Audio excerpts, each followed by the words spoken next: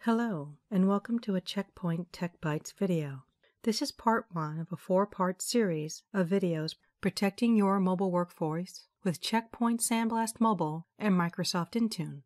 In this video, we will take you through the configuration steps required to be completed within the Microsoft Intune portal prior to enabling and configuring the integration in your SandBlast mobile dashboard.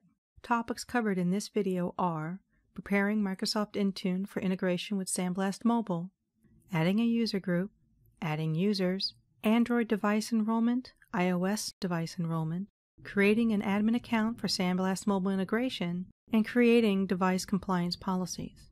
Before these instructions, it is presumed that the Microsoft Intune portal has already been configured as the MDM authority and an Apple MDM push certificate has been installed. Also, these instructions assume that this is a standalone Azure AD environment that has not been tied to a company AD account. We will be performing all of these steps in the Microsoft Intune portal. However, the addition of users, user groups, and license assignment could have been done in the Azure AD portal. As such, in this first step, we are going to create a user group in which we will place all users that will have devices registered to SandBlast Mobile. Navigate to Intune Groups and click the New Group button. Fill in the group name and select how users will be assigned to this group. Click the Create button. Once the user group has been created, we will assign the Enterprise Mobility and Security license to this user group so that any user added to this group will inherit the license. This license assignment is required for users whose devices will be managed by Intune. Navigate to Intune Groups and select the group you created. Select the Licenses tab and click the Assign button. On the Assign License panel, click Products and then select Enterprise Mobility and Security E5. Click the Select button, click Assignment Options, and click OK. Click the Assign button.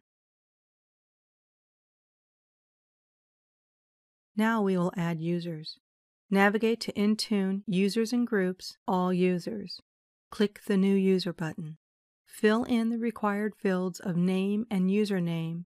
This username is in the form of an email address within the domain registered to this Azure portal.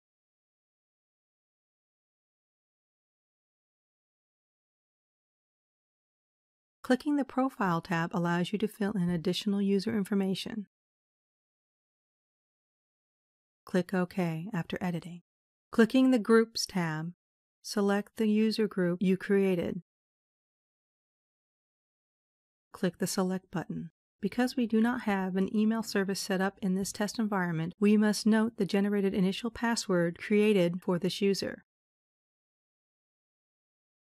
Click the Create button. Go back into the user profile and select the Profile tab and set the usage location to the country this user will be located if not already set. This step is very important. The usage location must be set. Click the Save button. By clicking the Licenses tab, you can see that the user inherited the Enterprise Mobility and Security E5 license from the user group. Repeat this process for additional users.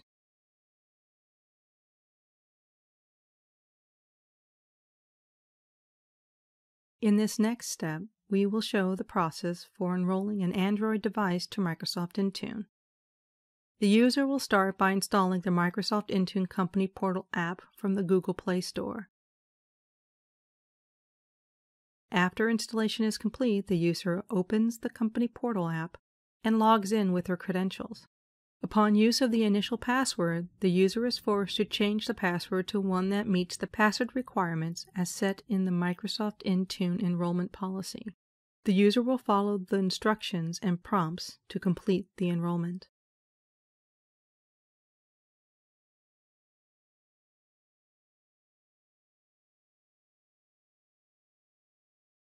In this next step, we will show the process for enrolling an iOS device to Microsoft Intune. The user will start by installing the Microsoft Intune Company Portal app from the Apple App Store. After installation is complete, the user opens the company portal app and logs in with their credentials.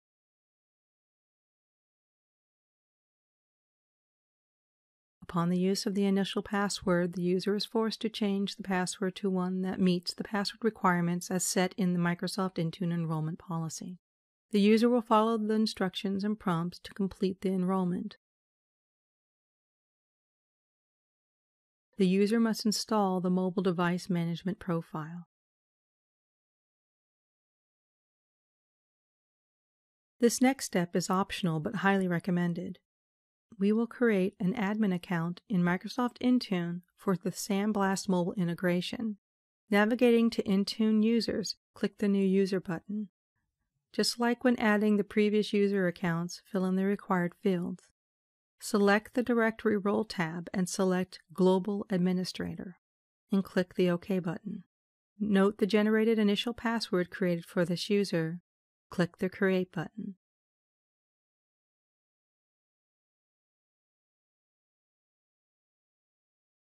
Sign out of the Intune portal session and log back in using the new admin credentials. Change the password when prompted.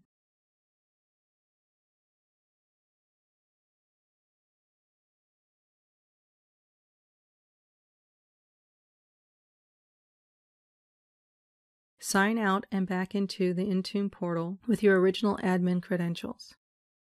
In this last section, we will create the start of a compliance policy. This policy will key off the state change as reported by SandBlast Mobile, and if the level matches, the user's device will be marked as non-compliant. Additional actions can be created within the policy to limit or block the device's access to the corporate network and data when the device is not compliant. In Microsoft Intune, navigate to Intune Overview and select the Device Compliance tab. Navigate to the Policies tab and click the Create Policy button. Fill in the name field and select the platform to which this policy will be applied. This policy will be for Android devices.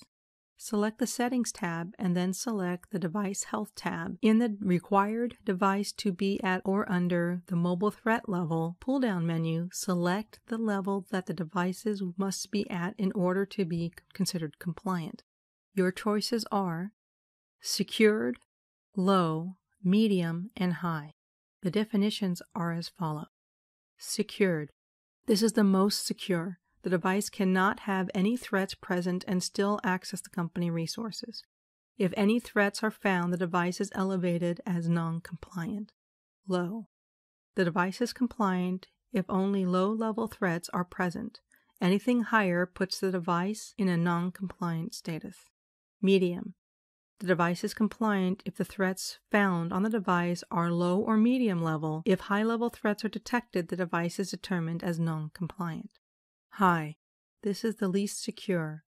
This allows all threat levels and uses mobile threat defense for reporting purposes only. Devices are required to have the MTD app activated with this setting. We will select Secured. Click the OK button. There are additional settings that can be configured under the Device Properties and System Security panels. Click the OK button and then click the Create button. While still on the Compliance Policies panel, select the Assignments tab and click the Select Groups to Include arrow. Select the group you created in the first step of this video. Click the Select button, then click the Save button. Repeat these steps to create a similar policy for iOS devices.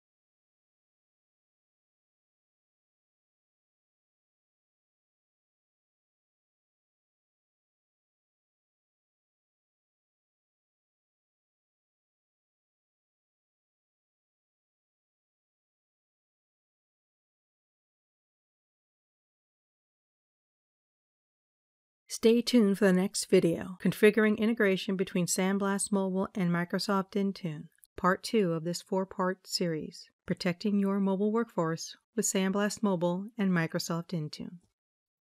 Thank you for viewing this Checkpoint Tech Bytes video. Join the conversation on our user community, Checkmates, at community.checkpoint.com.